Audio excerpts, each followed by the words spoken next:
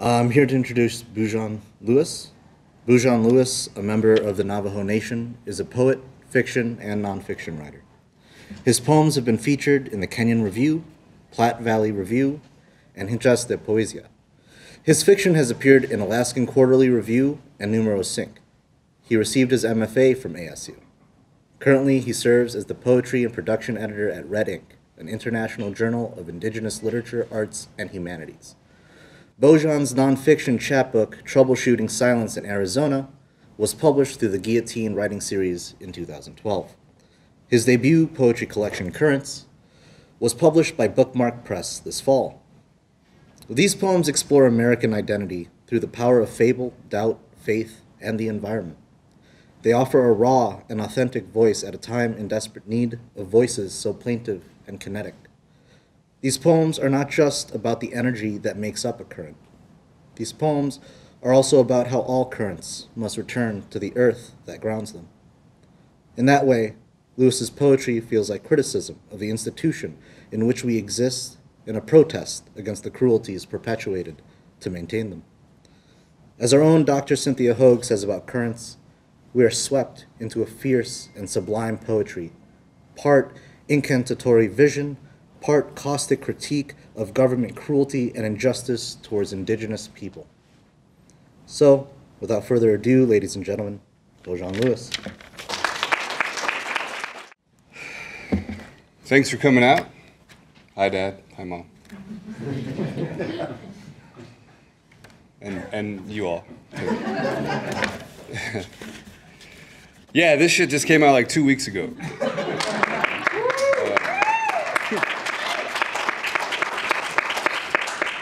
It's weird. I mean, yeah. My dad's art's on the cover. The publisher chose it. It wasn't like I forced it. They approached me. He's always been an artist. My mom's always been sort of strong and terse. So they definitely informed my poetics. And this book is for them, of course. And my wife, Sarah Sams, also a poet. And also all the dogs I've ever owned in my life or have led into my life. I like dogs a lot.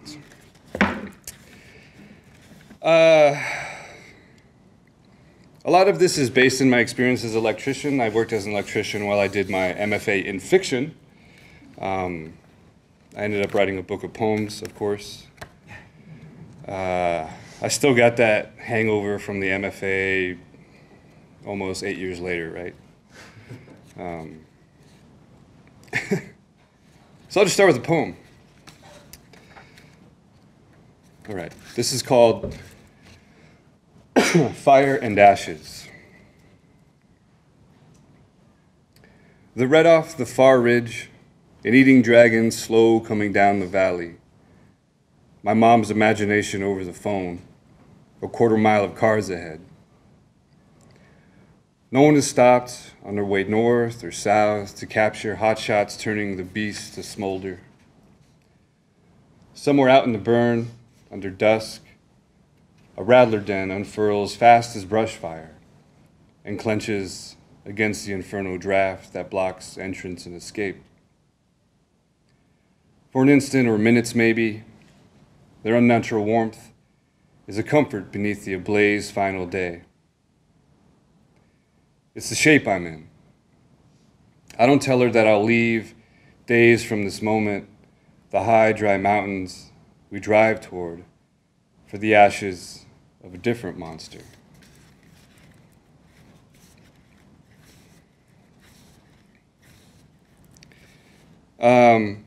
I'm from Arizona. I grew up in Arizona, so a lot of these are based, of course, here.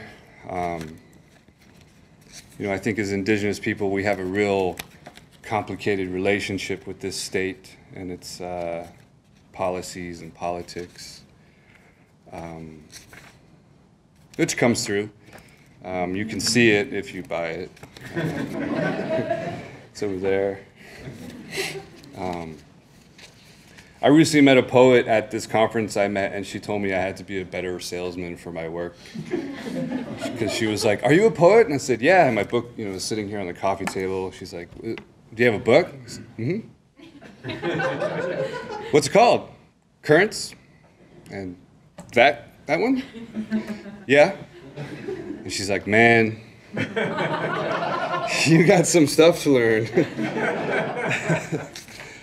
I said, "What?" Anyway, so yeah, I used to be an electrician. I loved her sets. I loved Dante's Inferno. I was a religious studies minor as an undergrad, so I love, religions and mythologies and weird stories about gods and whatever, deities. So yeah, when I would work as an electrician, I'd work for 14 hours a day. I'd get up at 3, go to work at 4, get off at 4, go to class at 6, get out at 9, try to be a student and go to bed.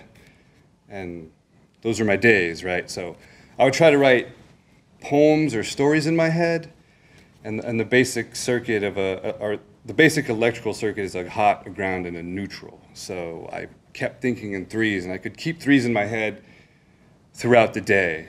And actually, my short story collection is based in threes. That's a different thing, though. So this is called arc flash. And arc flash is when something's ungrounded and a hot conductor comes in contact with a metal object and an explosion occurs. I've almost blown off my fingers multiple times and have destroyed many tools because of this thing. The stars went off and on, as if wired by the hell-with-it electricians, tired of lighting scrap-patched houses connected by threads of pre-dawn smoke to invisible weavings in the sky. Dim questions and silent answers.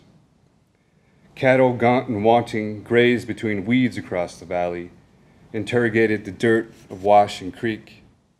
How long since you been clay after rain?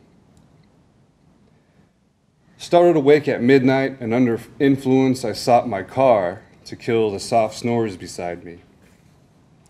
Hauled ass out of urban desert decay to sandstone cliffs 5 hours away where centuries of wind and more recent roadway gusts have made a half-pipe of its base, though not enough to topple the edge of the mesa's level.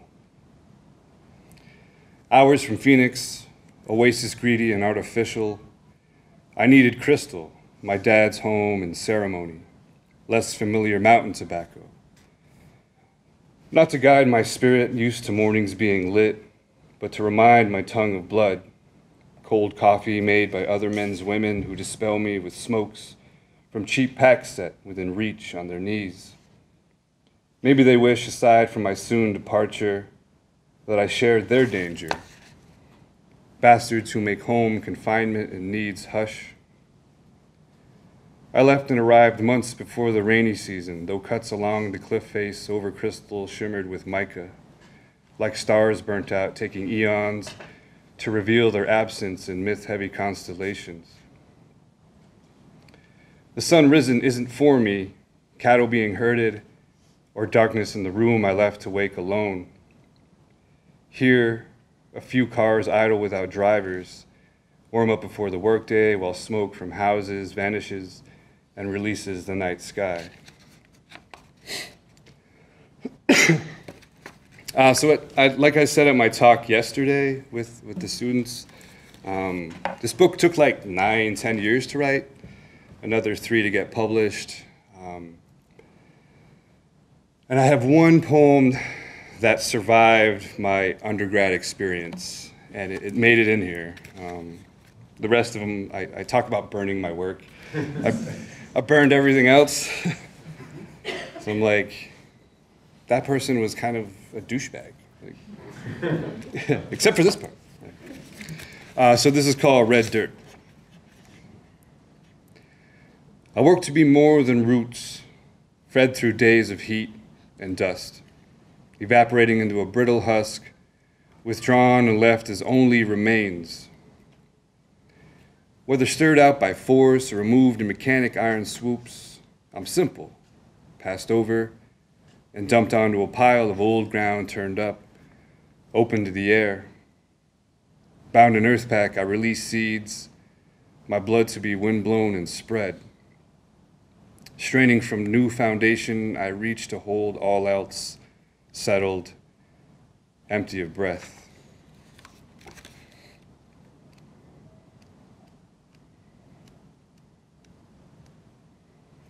I didn't plan this out at all. I teach composition, so my brain's usually thinking about the rhetorical situation. Another 3, right?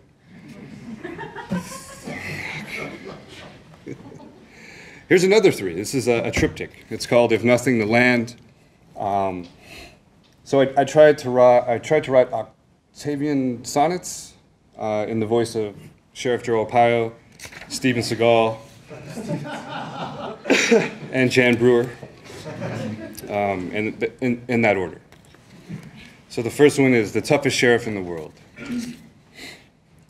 There is no other bad than what I say is bad. It's tough living on this land. Miles of desert undeveloped, the interstates mostly unmanned or threads unspooled down broad hallways. Beyond their edge, the space is dead. A rogue trailer or redskin reservation, backward problems of methamphetamine and rape.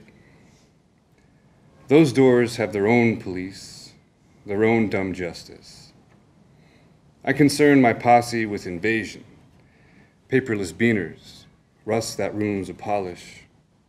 Inedible animals do no man any good until buried to cease the flies and stink. The next one's called "Flock of Seagulls."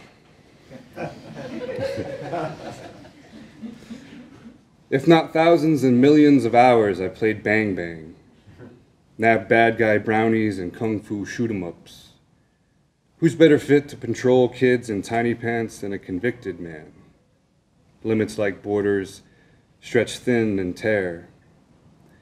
If anyone can get a gun, then shouldn't everyone have one at the ready?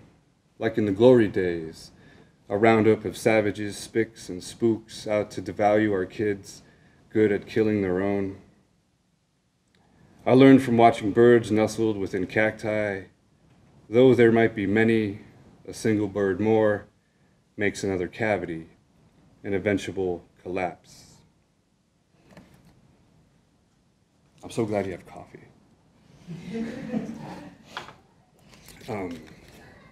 The third part is called "Come mierda para el desayuno," which translates to "eat shit for breakfast." Jan Brewer wrote I guess an autobiography or something called "I Eat Scorpions for Breakfast." So this is for her. Chickens dismantle like pit crews can a vehicle, scorpions quickly. Urged forward by pickers, the hens bob and amble over fallen oranges, bruised grapefruit, seek pincers, stingers, exoskeletons. Their work urgent and efficient. Back at the coop, stubborn roosters fight, bloody, and unfeather each other, until the losers peck frail chicks from the clutch, strew limp bodies beneath the fluorescent light. The hens return, squawk, and circle the carcasses, until the migrants transfer them in sacks meant for citrus to anonymous holes on the land. I'll read a couple more.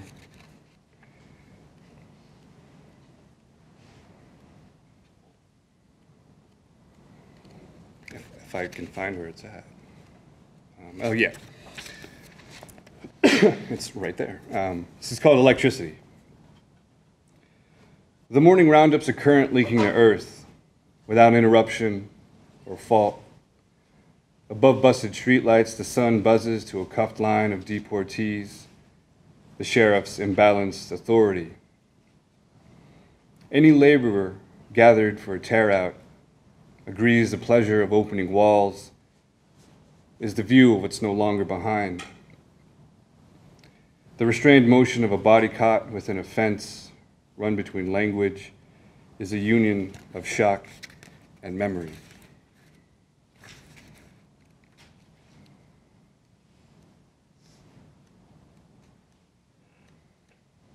Right. And I'll end with this poem called Prayer. It's in 4 parts. Not good about praying or anything, so I thought I'd write it down. And there it is, right? All right, prayer. My system is ruined by foreign pathogens blooming. I call it more or less blood created for me. Creator, should I call it you? I don't dream or rest. On this exhausted circuit, I'm in pursuit.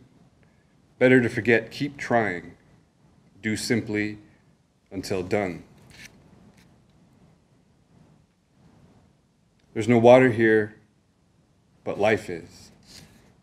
Sun and moon thread this ground, the walk, the weaving. If I get another life, complaints will be missing.